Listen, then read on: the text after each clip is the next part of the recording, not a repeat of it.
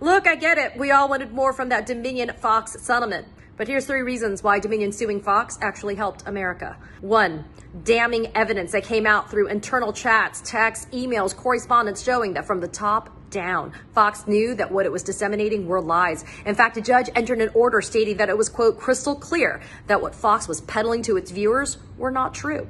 2, sworn deposition testimony from Fox bigwigs showing that they picked profits over the truth.